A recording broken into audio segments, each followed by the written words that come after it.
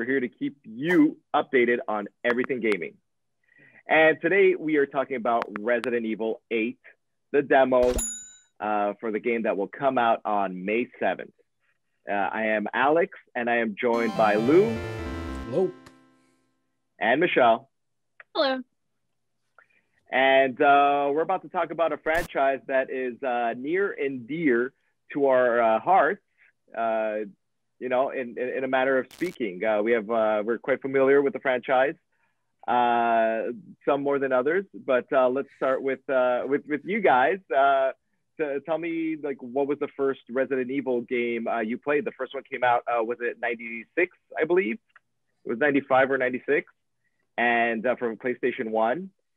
And it's safe to say that it changed gaming since then. Survival horror was only like it wasn't that popular of a genre, but the first Resident Evil really kicked it off.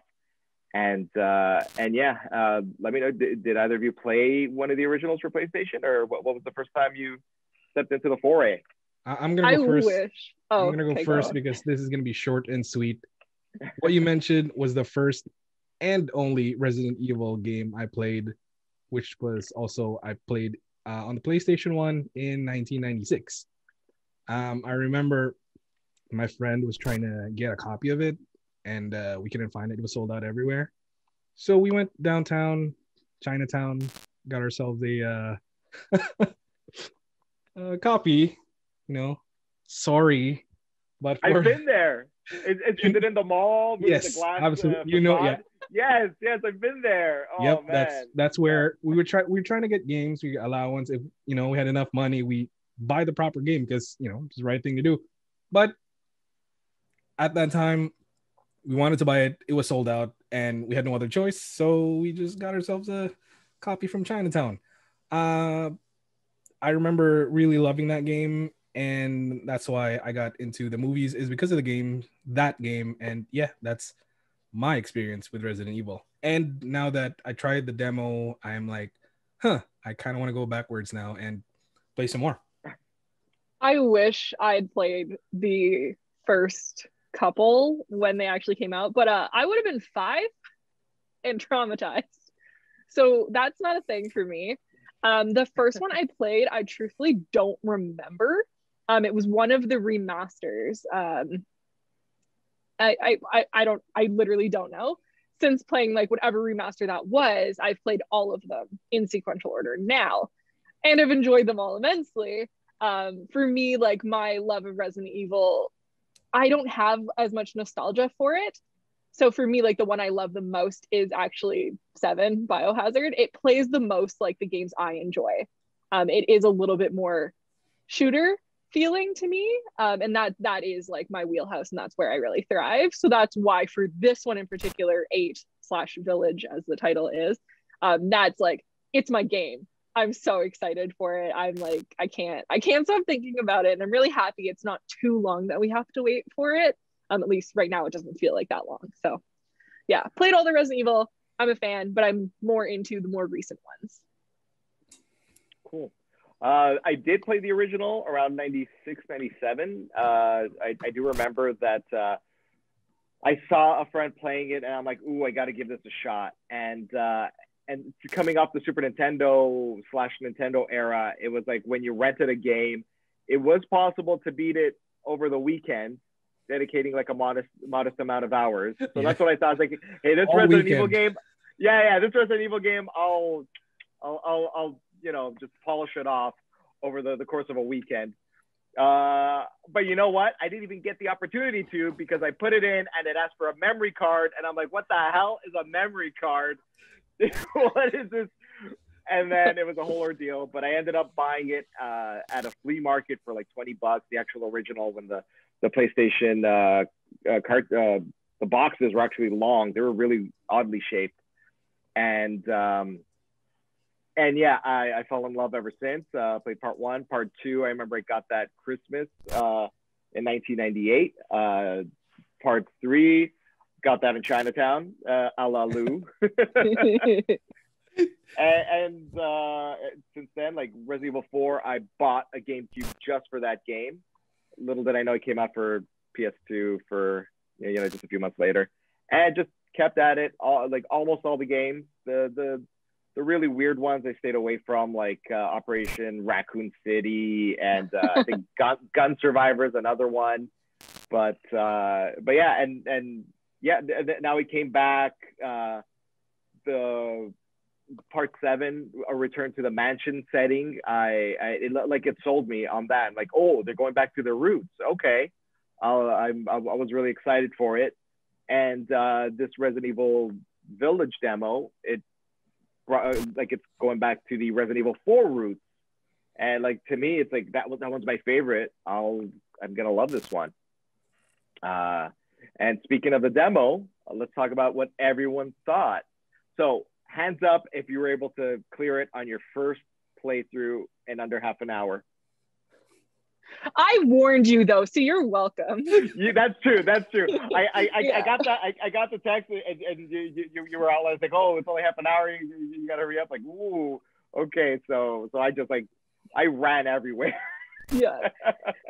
Well, I guess in this group I played it first, so I knew there was a half an hour time limit, but also the way I play Resident Evil is very slow and very methodical. I like to find all of the little things. So that was how I was playing the demo. And I knew there was a time limit, but in my brain, I'm like, there's no way it's been half an hour. So I did not finish it in my first playthrough. But luckily, if you have, friends or multiple PlayStation accounts, you can just log into your other accounts and play more. So that's what I did. I actually played it 3 times. So the first time I didn't beat it. The second time I beat it in 9 minutes. So that was just, I flew through up to the point where I had got cut off for time. So then I could take my time for the little bit. I was so close to being done though. Like I had maybe 5 minutes of gameplay that got cut off in my first playthrough. So it's fun. I played it 3 times. I would have played it more if I had more accounts or more friends who would log in for me. So yeah, I liked it. I basically just was sort of, I didn't finish, by the way, because I just kind of looked at everything, like every inch. I was like, ooh, what's this? Because like I said, it's my first Resident Evil game since 96. That's a long time. So I was like, what's this? This doesn't remind me of anything. Oh, what's this? Oh, church. Okay, I'll go there. Oh, what's this? Shotgun. Okay. So everything until I realized, like, oh my God, there's a timer. I got 5 minutes left. And then I started to power through the game, but I pretty much, the time ended as I was going upstairs. Oh, right on. That was where my game ended at the first playthrough as well. Right then. Yeah. Also, just we're gonna throw it out there. Spoilers.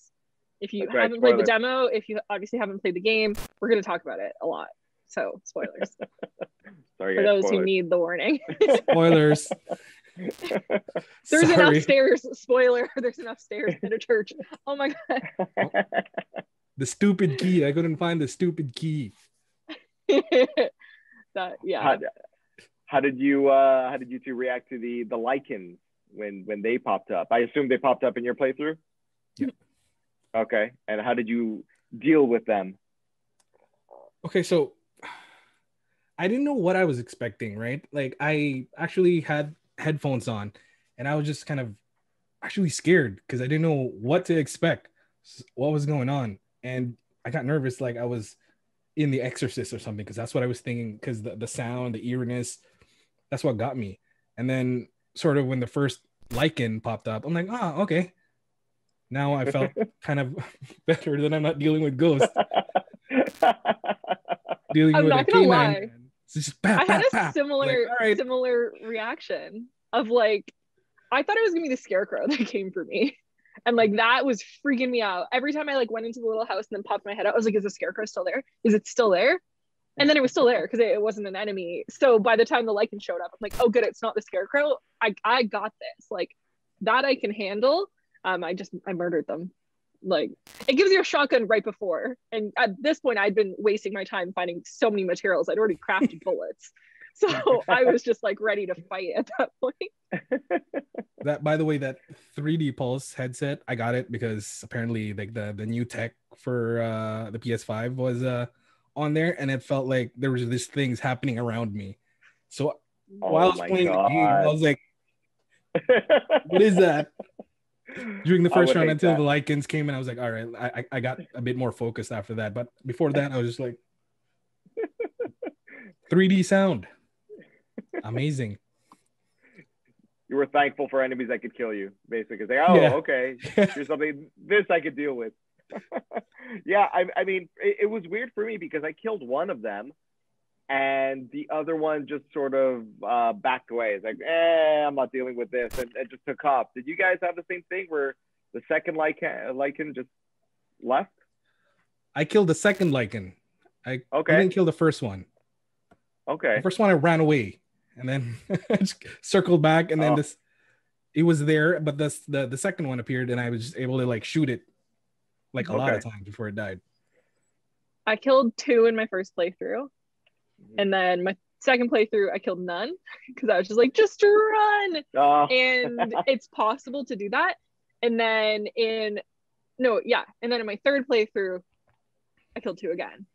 But then I jumped over the other side of the fence. And if you go to the left of like the little like track, they get aggressive. Like they came over the fence at me.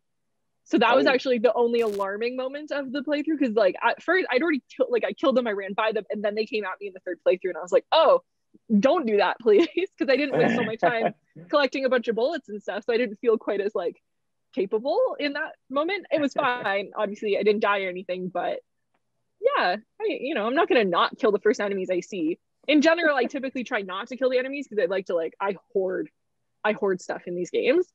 Yeah. I don't want to waste bullets. None of that. But in the demo, I'm like, it doesn't really matter. I'm just gonna I'm gonna see how it plays and what it feels like and that sort of thing. So right. Yeah. So to me, the scariest part was the tall grass and like hearing the enemies, the music's changing. There's a lot of tension, and like I'm slowly going into the grass and then running back into the house and pushing the bookshelf for no reason, and then all right, they're not breaking in, so and then going back out, finally encountering the enemy.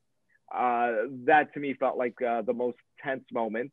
How about you two? What did you feel was the scariest, most tense moment of the demo? Everything until the lichen showed up. That old lady is creepy as shit. They did a good job. Yes. She reminds me of a bad guy in Outlast 3. Anyone who ever played that, there's this like tall Grim Reaper looking thing, but it has a very similar like presence and tone of voice, and that thing's terrifying in that game. So I kind of got like flashbacks to that. I would say actually the scariest thing for me was actually when the house is on fire and the dude's coming at you, because I wasn't confident if it was fully a cutscene or not. So I'm like firing off bullets like mad. I'm like, why is he not going down? What is happening? And then he tackles you and I'm like, oh, it's a cutscene. So then the next time I did it, I just shot one bullet at him and then I was like, okay, it's fine. Just like take me down. So, but the first playthrough with that was I thought that was a really good sequence, because just like the coming at me in a hallway, I don't like that. Yes, absolutely. So with part 8, like you could see that they're adding lichens to the game, and in contrast to part 7, where I forgot what the common enemies were called. Michelle, do you remember the tall, gangly creatures that? I don't remember what they were called, but they're like, I call them blob monsters because they're just like, that was kind of their vibe. They turn into goop. Fair. Oh. Fair. The glob monsters. So part 7 had an amazing atmosphere, amazing setting in the mansion.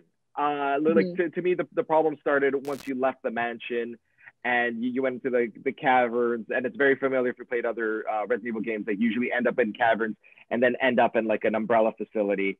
So it's very familiar. But the other issue I had was the enemy types. Like there wasn't a lot of variety. It was just like blob creature after blob creature. The family members were really cool because that changed it up a lot. But they felt more like boss fights. Yeah, which is they really were cool. boss fights, 100%. Yeah, and I get that impression from the Dimitrescu family members. Like they don't look like they're gonna be common enemies. They look like they're gonna be like coming after you, which is fantastic. But hold on, so I'm just saying in terms of expectations for part 8. I feel just from the demo and from the trailers that there is going to be enemy variety, what was lacking in Part 7, and the atmosphere and location, it's going to be like an improvement from Part 7 in that it's all going to feel like have this terrific feeling, like this terrifying feeling, I should say. How about you, Michelle? I interrupted you. Please. No, I was just gonna say, like, based on all of my research, because I've watched at the point of filming this, there has been a lot more gameplay content released for those of you watching, so there is a lot more out there, which leads me to like different theories. But before we get there, I will say the thing that I'm loving is like the gothic horror elements to it.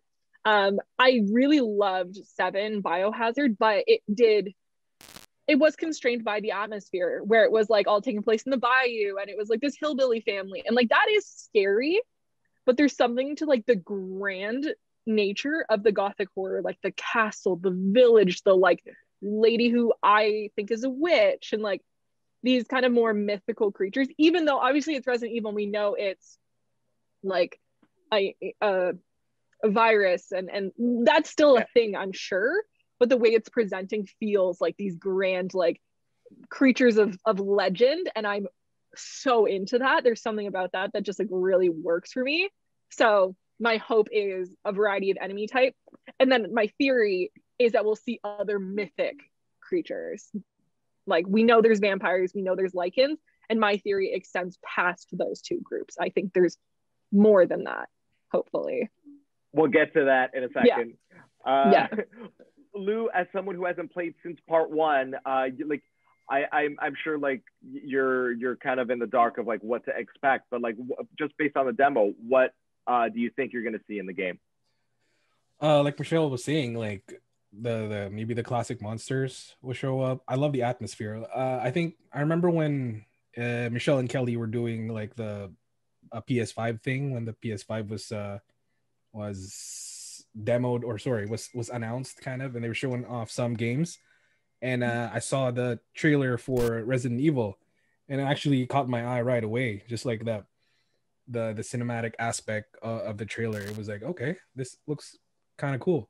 So no expectations, but from the demo itself, I really enjoyed it, so I hope to just keep continuing on with the game. I pre-ordered it, so no one's editing our stuff soon. All right. And well, I already mentioned the expectations, but it is interesting that they're moving away from zombies and into this more like it's kind of like you know how like Japanese culture is like vastly different from North American ones, and it's like, hey, what scares people in North America? And like the Japanese, like, well, Halloween stuff, werewolves, vampires, and like, I'm gonna be honest with you, like a witch, I it does have like a feeling of a witch. So how is this gonna work out with like the virus, the T virus deal? Like, are we gonna see zombies again? Like, what is happening? There's like a lot of questions. Capcom is keeping us in the dark on a lot of things. So that's what brings us to our predictions and our tinfoily hat time on a lot of things. Michelle, please kick it off.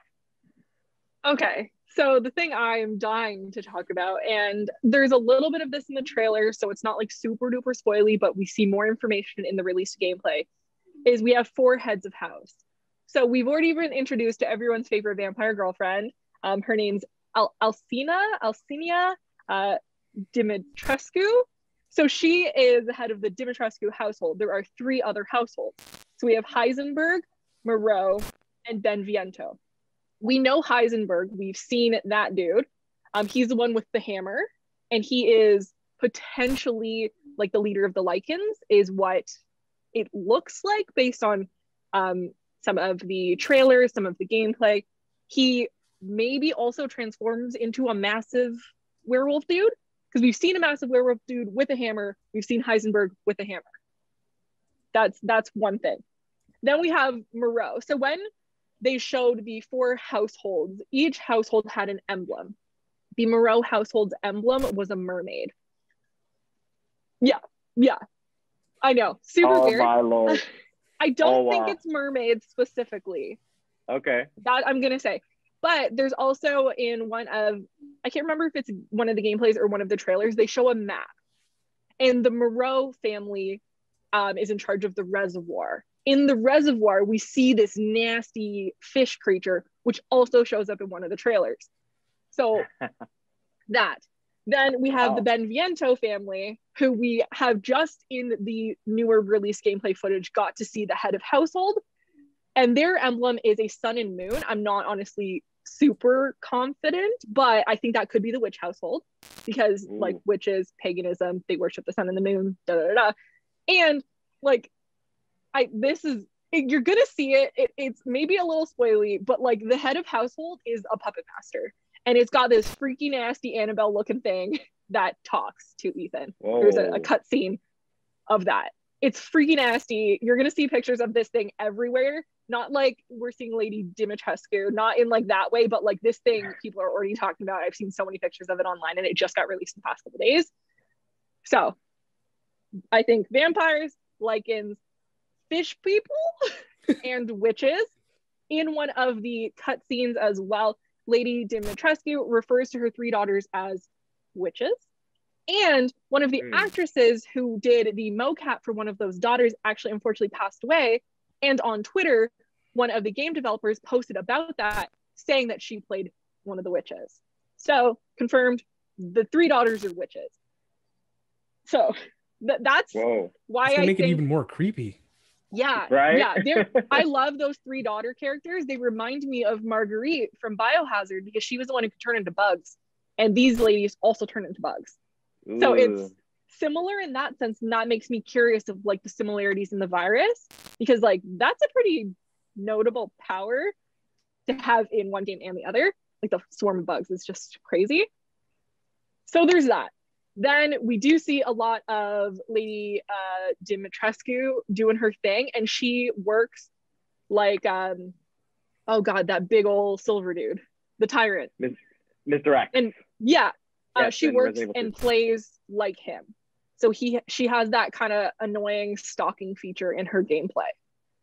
So there's theories about that. I don't necessarily have a theory about that specifically, but that's what her gameplay looks like. And like I've seen a lot of footage of her just like slowly walking after Ethan and just like ducking in door frames. And there's something about that freaks me out.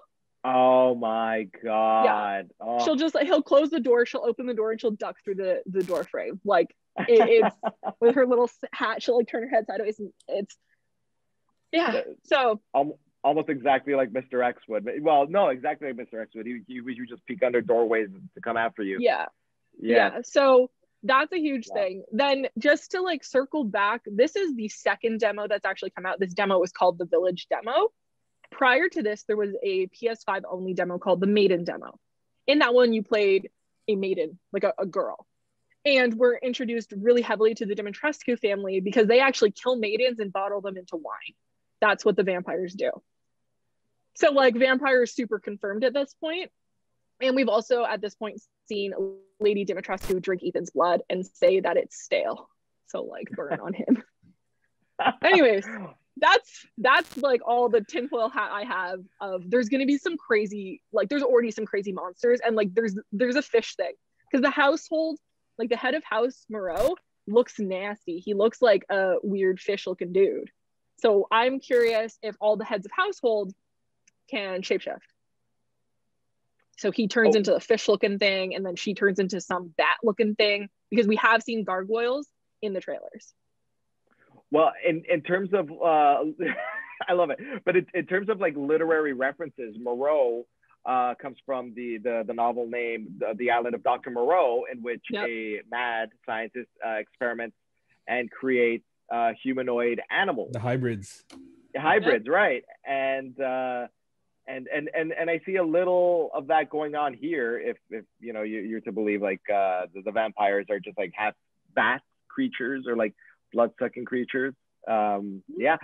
Lou, do you have anything like what are you thinking? Okay, I was just listening to Michelle, and I feel like I'm really excited for the game now, but I feel like I am not going to put headphones on for this game. Fair. I am Yeah. not putting headphones on for this game. No. Probably shouldn't. But I am I'm super excited for this game now. Okay. Well, like the one prediction I have, and now that you mentioned like Ethan Stale blood, I keep coming back to this, and this is the protagonist of Ethan Winters. When he was introduced in part 7, it was like you could tell it was a shift away from these like superhero like protagonists like Leon Kennedy and Claire Redfield, Chris Redfield, Jill. How they seemed superhuman. They could do anything. They're untouchable. And then now Ethan Winters is just like a common everyday man, married to a woman, and just exploring the troubled family, infected family, let's say. Yeah. And that was part 7. But now here in 8 in Village, we see Chris Redfield show up once again, because spoilers for part 7, he showed up at the end of Biohazard /7, like to aid Ethan Winters, and now he's here again in Village, sort of obsessed with Ethan Winters. This is all trailers. I'm not spoiling anything in the game. Yep. He shoots Ethan's wife in the head, or we're to believe he does. And he's just clowning on him, just absolutely dunking on Ethan, and Ethan's missing his daughter. I forgot his daughter's name, but Rosemary. Rosemary, right? And Rosemary's baby. Oh, there you go. Throwing that out there. Very nice. Rosemary is a baby. So the trailer repeats Ethan's name over and over again. Ethan Winters. Characters in the game, they know him by name. So like it leads you to believe that there's something going on with his identity. And like, what could it be? Is he somebody that we know from the franchise? And like the only person I could think of is a person with like a similar-ish name, two syllable first name, 2-syllable last name with a W. One of the best characters in the franchise, Albert Wesker, our trench coat wearing mafioso-ish Albert Wesker. He died in one of the installments, but as we know, there have been clones, and the T virus.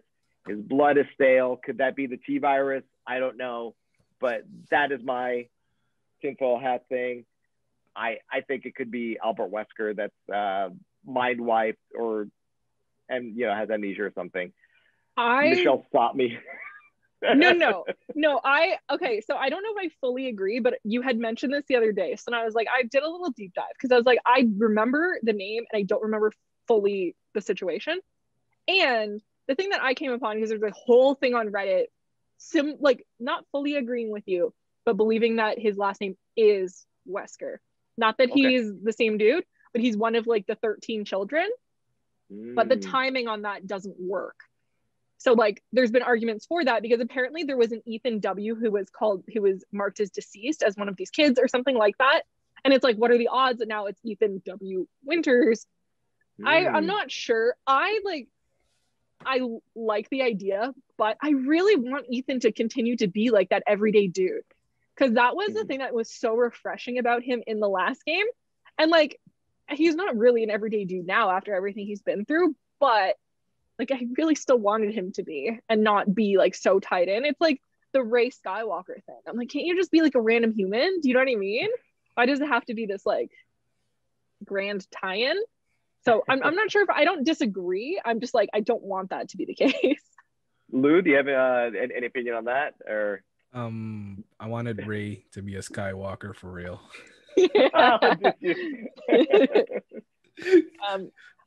I think it's worth mentioning for those watching this video that there is still an opportunity for you to play these demos. For the maiden demo, like I don't have a PS5. I don't know if it's still available on PS5. I think it was a timed thing. So like we all missed out on that.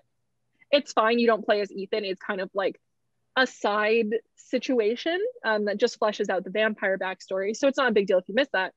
But for the demo we just played, the Village demo, it becomes available to Xbox and everyone else on May 1st. And then this coming Saturday, April 25th, that is when the castle demo becomes available for people on PlayStation. So if you're on PlayStation, you're going to get another demo. Then May 1st, everyone gets both demos. So you can still play the demos prior to the game coming out if you want to do that. Or just buy the game, because I think you're going to like, if you're watching this video, you'll probably like the game, I think. Pre-order it now. Yes. Absolutely.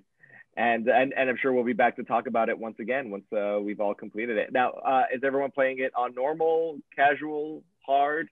What's everyone choosing? Whatever was just slightly above the easiest. Okay, that's what I was playing it on. That's the normal. Yeah, normal. I usually do all my first playthroughs normal. I just like my thought process. I want to experience the basic game, just, you know what I mean. So that's usually how I do things. Though I will fully admit, in the demo, I played my third and final playthrough on casual to see what would happen, because I wanted to see how many times I could get hit by the lichen. But yeah, I will probably be playing just like normal, and then usually I will go back and play again on a harder mode, because there's usually like different achievements, or you get like different weapons when you play it again in a harder mode, and that's always fun. So that's right. Well, with that said, you should all check out the game, and if you like what you saw, please like, subscribe, hit the notification bell, leave a comment, tell us what you think, and we will see you all later. Bye. Bye.